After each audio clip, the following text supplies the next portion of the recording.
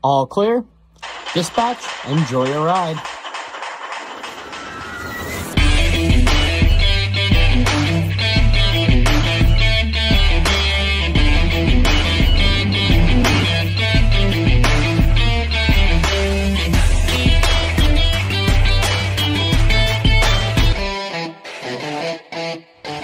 Welcome, ladies and gentlemen, to Theme Park Tempo. I am here today at Icon Park for something I've been trying to do for as long as I moved down here. I had the world's tallest slingshot in the books. I had the world's tallest drop tower in the books until it unfortunately got demolished. But now I want to get on the wheel here at Icon Park. This wonderful Ferris wheel that overlooks all of Orlando. A slow-moving, continuously boarding Ferris wheel. As always, guys, if it's the first time to the channel, do me a favor, like and subscribe down below. Let's go get on the wheel here at Icon Park. Let's have a little bit of fun. Here she is from a distance. Now, when I say continuously moving, is she doesn't actually stop at all. The Ferris wheel continuously goes. You could actually zoom in, and my hands aren't that steady, but you can see it goes so slow all the way around. So you're able to easily board on and off without stopping being an issue. It's about a full 30-minute cycle all the way around. Yeah. We wanted to do this forever. Gonna give it a whirl now. Walking into Icon Park, right next to it is the world's tallest slingshot. I've conquered before. I have actually a POV video of it on this channel, so definitely check that out for sure. So once you get to Icon Park and make your way through all the bars, shops, and etc., and all that good jazz, you'll find yourself here at Own the Sky, which is the doors you'll enter to board the wheel here at Icon Park. Just right down the middle there.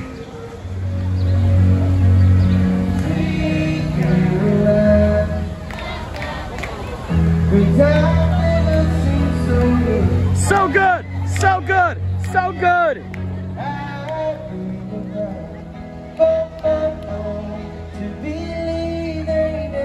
So the atmosphere here is lovely. I actually love it a lot. There's outside bars, there's a courtyard, there's a carousel. You can get your drink on, you can get your shopping on. And yeah, literally right under here is where you walk into. You buy your tickets right here.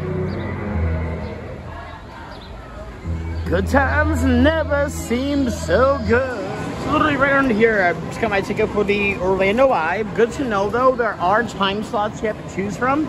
And as far as the days I've been to Icon Park, today is by far the busiest. However though, it's only 6:56. I was able to get a 7 o'clock time slot. No worries. And you just enter right here to the left.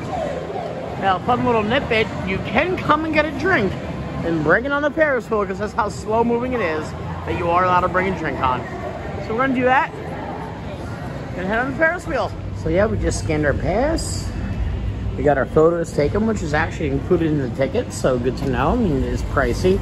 You don't get the actual physical copy, but you can access them online, and you just come over here and it's continuously boarding station.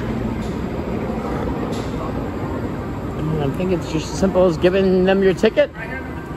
Free. Yeah. Awesome. Well, 24, 25 is the next one, which looks like it has people on it. So yeah.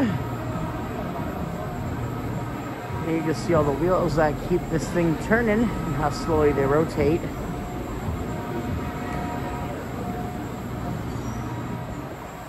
So the actual wheel goes up to a physical height of 400 feet. This is going to be the tallest Ferris wheel I have ever been on. So yeah, you exit here,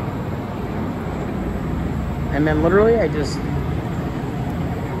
give this gentleman my ticket and we go on here. And here we go. Literally we just board on while it's moving. We jump on in.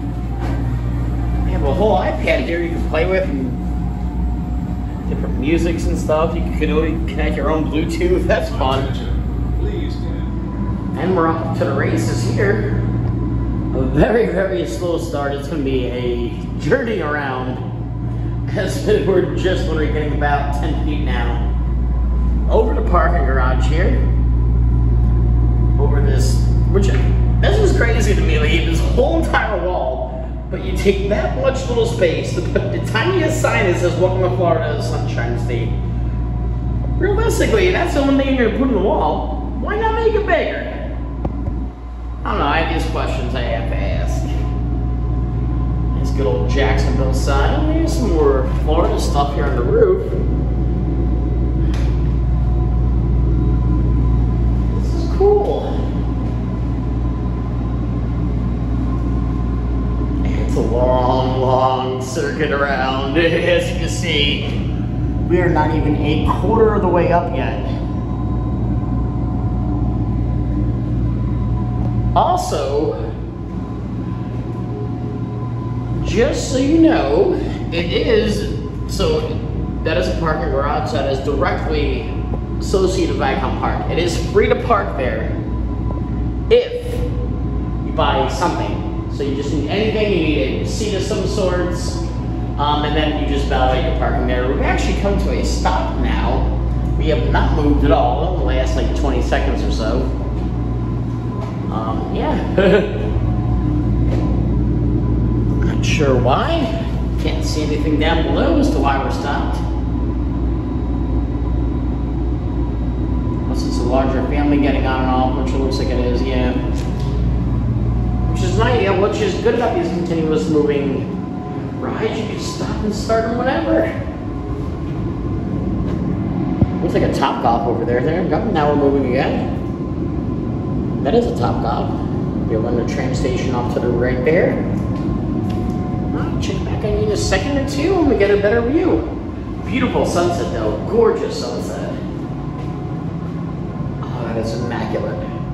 Just off in the distance, you can see Mako. Just right there. There's Mako and all the SeaWorld skyline. I just really get to see Mako from here, but that is definitely Mako. Yeah, a little further up than what we were. Sorry, let me zoom out. A little further up than what we were. Literally, I'm only about nowhere near the apex. About 25% of the ride's done now. Yeah. And that is the world's tallest swing ride at 550 feet. It's a little bit taller than us here, but actually I had 2 rides on there. I have one day ride and one night ride, and it is immaculate. It is impressive. It is awe-inspiring. And unfortunately, the world's tallest drop tower no longer stands because of unforeseen circumstances. But the world's tallest slingshot's still here, which is fun and exciting. It was quite the queue earlier for a paper ride attraction. I'm gonna wait on all that. Beautiful view of the lakes. This gorgeous Florida sunset. And if you look this way, we have a wonderful, beautiful view of all of what Epic Universe is gonna be. So essentially from here is gonna be the entrance to the hotel from what I understand. You can see Starlight Flyer out there, and I'm sorry, that's the entrance hotel. That's also another hotel over to the right, but that's going to be the entrance hotel. I know all the names, but I don't know them verbatim. I have them written down somewhere. I also did a whole other video of the lands that they were making at Epic Universe, which looks awesome and exciting, so definitely check it out on the channel if you haven't already. But yeah, that is a lot of space for a theme park. The actual area size of what Epic Universe is going to be. So if you take Islands of Adventure, Universal Studios Florida, and City Walk all together, it's still going to be not as much space as all of just that theme park in one. So yeah, I can't wait for that. It's going to be exciting. It's going to be awesome. Yeah, so close. Just about a year and a half away. What's cool about Icon Park though too, actually if you look down from the wheel at Icon Park, well, you can see this lovely piece of bird crap. But other than that, that's Gordon Ramsay's Fish and Chips quick service location. So you have the British flag right there. And then you can see you get some Haagen-Dazs over there. You know, this is actually, those 2 locations did great with their advertising. I wouldn't know what that is. I don't know what that is. I would guess that's a carousel. That is a carousel. But other than that, I would have no idea. So just to give you a comparison, if you look over that way, you can see that's all of regular Universal. You can see more so Islands of Adventure and Dr. Doom right there. And it's about 2 miles or so. It's a full 90 degrees at least on the Skywheel, and that's going to be Epic Universe. And all the way down there, that's downtown Orlando. Yes, this is iDrive, Epic Universe, Universal as it is now. And as you can see, we are very, very close. We are still at a standstill, but essentially another 10 feet or so, we'll be at the apex of the Orlando Eye.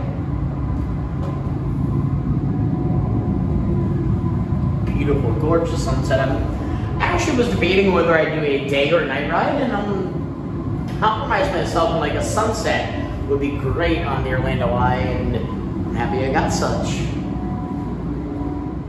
So this is the pinnacle, this is the apex of the Orlando Eye. Right directly in the middle. The architecture here is, to the naked eye, doesn't seem that impressive, but it really, really is. I do love Orlando the last 3 years here. Happy and fantastic. As we dance around the skyline. Woo! It's crazy to look from literally just minutes ago as to how much the sun has gone down already and how it's almost dark out.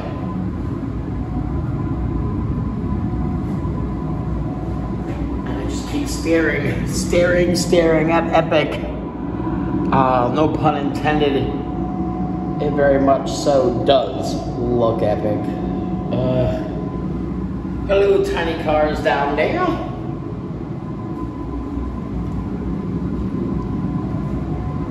Yeah, if you're coming to the Orlando area, more so Universal, I'd say stay along iDrive. See, Universal's over right there. Disney's about 9 miles that way. And generally speaking, you can find a nice, decent, very nice room for less than $100 a night. iDrive is your choice, in my opinion, at least. Almost to the bottom now. Just about another 2 cars to go. Oh, 1, 2, all 3, and then we're in there. And getting unloaded. This was fun. Would I do it again? Would I do it again? I've always wanted to do this, and honestly, it was the most impressive Ferris wheel view I ever had in my life. But $40 for one Ferris wheel ride? For me, it's a one and done kind of thing. They don't offer like a return visit price, they don't offer a season pass, none of that. So, especially as a local, even more so as a person on vacation, but especially as a local, it's gonna be a one and done kind of thing for me. It was a great, great view. Honestly, if it was $20, I would come back again, but knowing it's $40 every time I go on, yeah, I gotta think twice about it. Although I do gotta say, this would be a perfect romantic spot for like a first date or something like that, or, you know, you're just trying to enjoy the views, you want some quiet time by yourself. This is, nobody bothers you. You know, there's air conditioning, you can play your own music, you know, there's cup holders, you're good. It's just, it's a lot of money. And now as we enter back, oh, there's a little bit of a queue. Bit of a queue, nothing too crazy. There's some people waiting for them now. But we just get out here and the exit, and now we're back on planet Earth. I'm guessing we just go up this way. Nope, never mind. This way. Alright, thank you. Yeah, that was fun. That was exciting. That was awesome. It was cool. This is where they try to picture us for the physical photo. Photos right here. You guys take a look. Appreciate it. Thank you. Have a nice day. Thank you. I never understood why places like that, like medieval times, you know, like places like this, they try to sell you the physical copy of the photo, which they already printed out for you. Like, I'm gonna tell you no, you know, waste the money to print out the photo, so it must not cost that much money to make those printouts, I'm thinking. To where you're worried about losing that money. And that's going to be a wrap, guys, today here from Theme Park Tempo, from Icon Park. It was such a thrill getting you guys on the Orlando Eye. Finally, after 3.5 years, experiencing a 400-foot tall Ferris wheel. It was great. It was thrilling. It was exciting. Amazing views. As always, guys, if it's your first time to the channel, do me a favor, like and subscribe down below. Until then, catch you guys next time. Meet you at the Midway.